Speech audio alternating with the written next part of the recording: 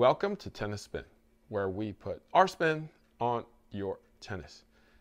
Guys, when is it the right time to change your head guard?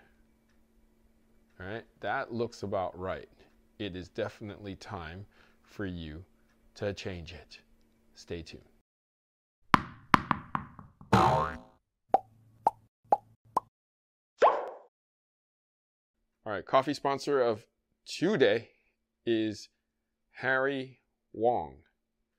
Harry Wong writes, "Hi Harry, greetings from Hong Kong. I've started playing tennis with my girlfriend as a beginner since August of 2023, and I've watched so many of your videos that I've lost count. Really like your style of presentation and sense of humor. I'm playing with a Pure Drive 100 with a full bed Technofiber X1 now, and can't wait to try your recommendation of Confidential with Gamma TNT React later. Keep up the good work and take care." From one Harry to the next. Thank you so much. I'm glad you picked up the game. Glad you got your girlfriend out. Glad you're playing with some great rackets, great strings, and the person you love. That's all that is important, because tennis is the game of love, guys. If you want to be my coffee sponsor of the day, network is buymeacoffee.com/tennis spin. If you want to just hook up the channel, super thanks would be the way to go. The link is below. Thank you guys. Thank you, Harry.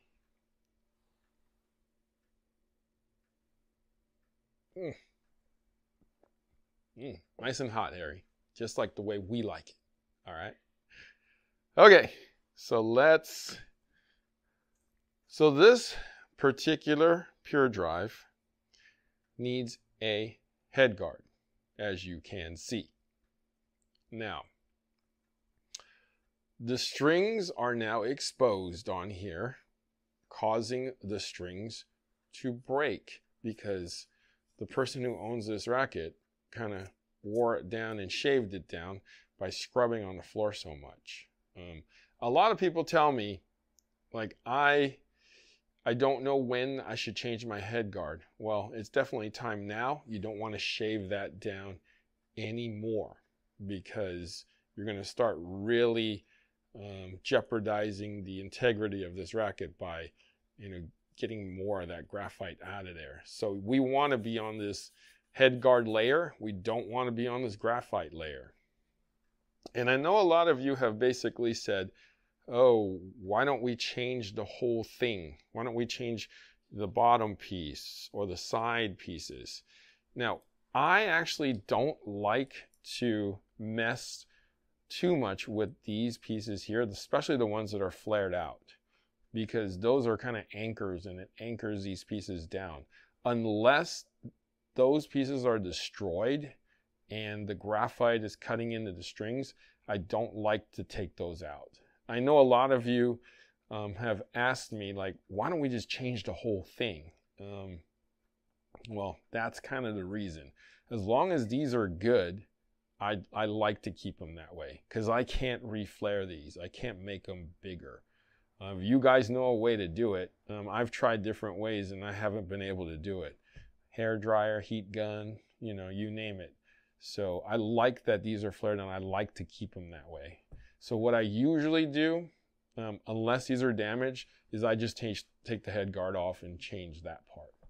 Okay? But if I see the graphite being exposed and touching the strings in any of the places, then I will change that particular piece, or I'll tube it. I should probably do a video on tubing for you guys too. So the next important thing about changing a head guard is the tools. I actually like this particular awl more than an awl like this. Now, I like where this thickens up so that I can get leverage on, moving the grommet into place so that I can push it down into the holes, or where they're supposed to be. This is a little too thin here, and I can't get enough leverage because it's so thin.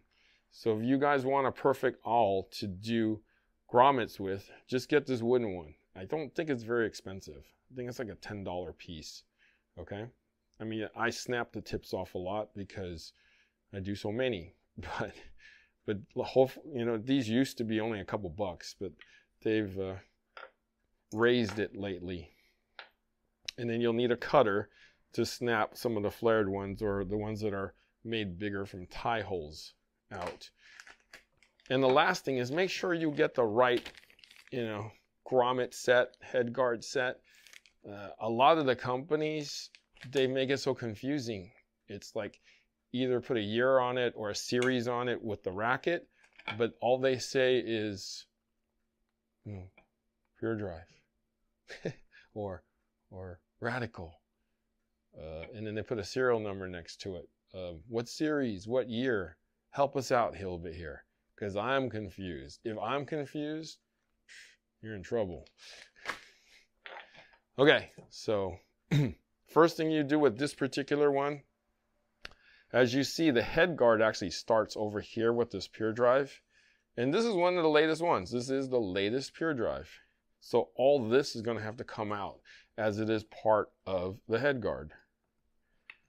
Okay, so I like to use this to push out the grommet, and then I'll use this to take it out. See? I stick it in, right? Get leverage. Stick it in, get leverage. Okay, so that's too thick. I'll have to cut that one. So I'm going to go to the other side now.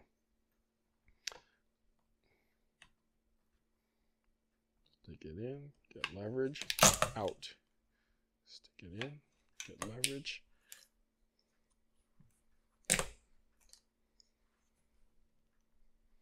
Okay, looks like I'm at the exact same spot. So you see that's flared, if you can see it. That's flared, that's flared. So what I like to do is just snip that. I'll put my finger there so it doesn't shoot out and hit you in the face or shoot you in the eye.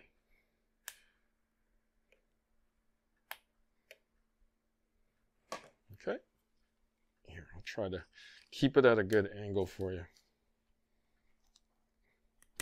See? Last one. Out it comes. Okay? So that's all we need from that. Now, we hope that this is the right piece. And I don't know why they did this to the grommet. They made it so long here. So now we have to build it. Okay. So I know this is for the top. So what I do is I like to look at 2, 2, right? They're kind of close with a gap in between. I look at the head guard and it's 2, 2, just like so. Okay. Now, I look at the thing and I see where I can put my 2, 2s. Oh, it looks like it's up here. So it looks like it's going to be like that. So I saw my 2, 2s here and my 2, 2s there. So I start there. Okay. I'm going to have to bring it in close just to get a little leverage on doing this right now. Okay. Just like so. What did they say in cooking? Your hands are some of your best tools. Same thing with this.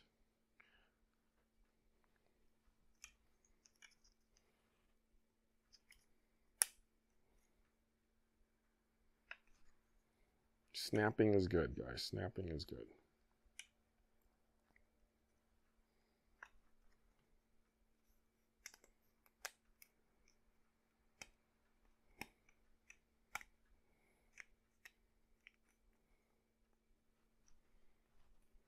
Normally, I would slap this on the table and go after it with the awl, but I'm trying to make it so that you guys can see what I'm doing. So all I'm doing is just wiggling it in. to where they need to go.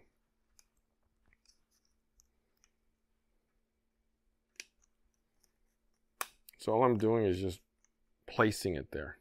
Just placing it to where it needs to go.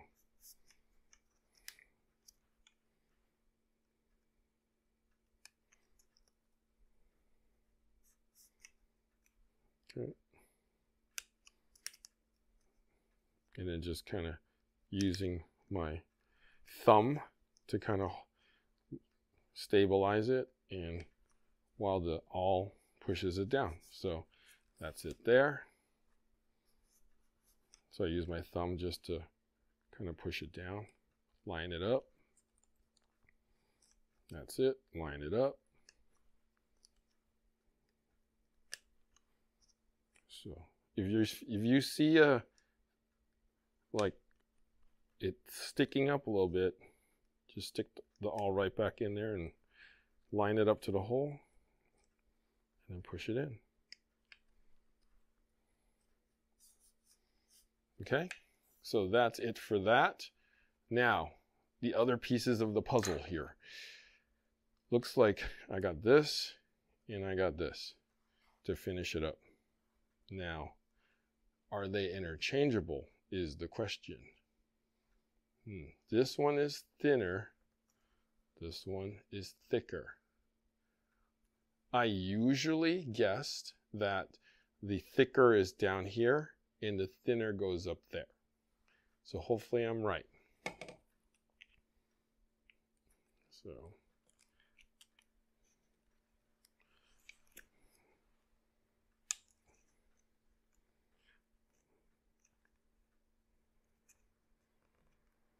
okay.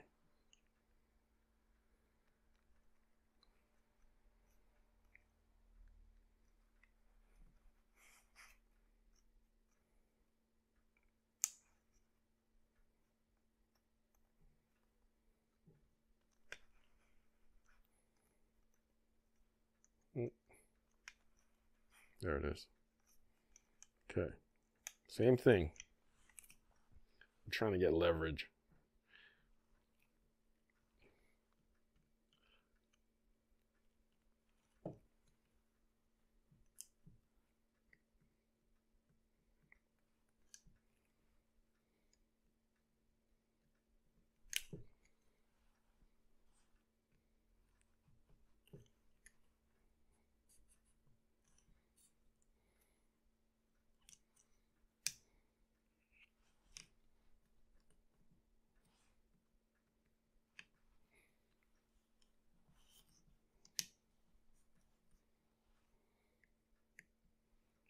This exercise of patience usually takes me about 5 minutes or less, but because I'm trying to show you in this angle, it's taking a little longer. So I was right, okay? So I was right. You'll see that there's a grommet here and a grommet there. So I always guess that the thicker one, the thicker opening, the bigger grommet is on the bottom, and then the thinner one's on the top. So that's how I know to align these.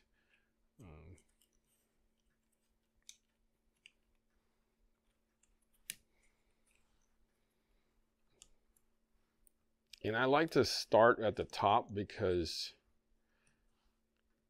I know this got put in already. So I'm just trying to get the rest of the guard in first. Because if I started it here, by the time I get up here, I'm gonna have to like crank it around to get it down. So I'd rather have it kind of slowly take the leverage to get it in. Okay, so that's good. Oh, good.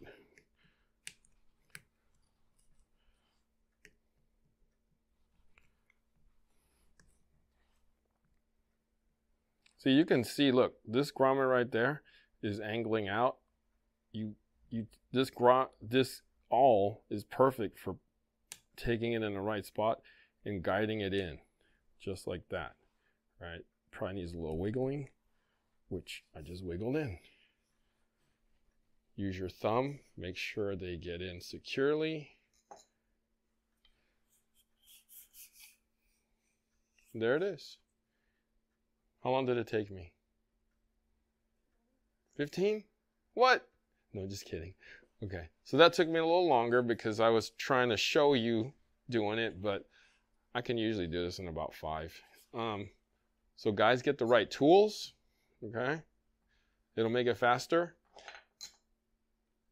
Sometimes I would have to heat up the head guard just to get it to stretch. This particular time I didn't have to, but I would just heat up the head guard and not heat up the grommet part of it, so that I just want the guard to stretch. I don't want the grommet to be soft.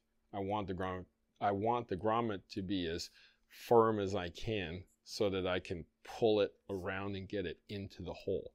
And hair dryers work. I've heard people heat it up on the stove a little bit. Don't burn it. Just all you want it to be is warm so that it can be soft. Okay? So that's my tricks of how to put on a head guard and when to change your grommet, your head guard for your tennis racket. All right? Guys, thank you for watching Tennis Spin, where we put our spin on your tennis.